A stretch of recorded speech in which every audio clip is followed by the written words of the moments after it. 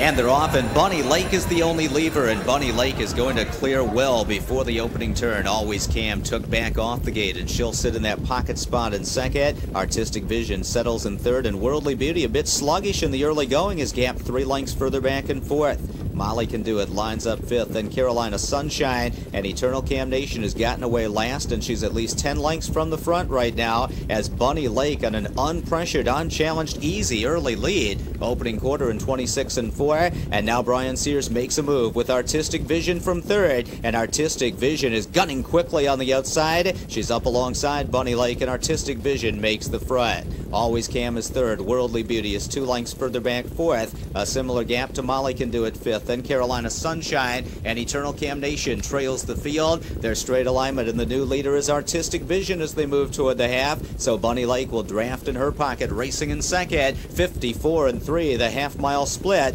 Always Cam is third, and Worldly Beauty has been flushed to the outside first over. Carolina Sunshine hoping to follow her cover into a striking spot. Molly Can Do It set in, and Eternal Cam Nation is third over from the back of the pack, trailing the field, and Worldly Beauty is moving up on the outside. She's now a length and a half from pacemaking Artistic Vision. Bunny Lake on the inside is third. Carolina Sunshine is second over. Artistic Vision off 3/4 in 1:23 and 2, and she looks to sprint for home at the top of the stretch. Worldly Beauty trying to wear her down on the outside, and Bunny Lake is trapped in the pocket and needs a way through. Artistic Vision drifting a bit. That gives Bunny Lake room up the rail to rally. Worldly Beauty on the outside. Always Cam behind horses. Carolina Sunshine closing. It's Bunny Lake on the inside who's forged her way to the front, and it's Bunny Lake and John Campbell to win it. Artistic Vision second, tight for third. Well, it's the second time Always Cam has been locked in here in the stretch at the Big M, but right here it's the 2001 Horse of the Year, Finding Room.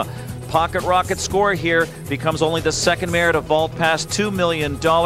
Bunny Lake in rein to John Campbell scores the upset here over Artistic Vision. She vaults past $2 million, a $37,000 Harrisburg bargain. She'll continue to race as long as she wants, according to her connections. There is a new $225,000 event for these mares on July 6th, and John Campbell had nothing but praise for the classy Bunny. John, first time you drove her? Yeah, it was the first time that I've been able to race her. She's just a professional. There's no trick to driving her. Get out of the gate in a big hurry. Reminded me a little bit of Precious Bunny, her sire.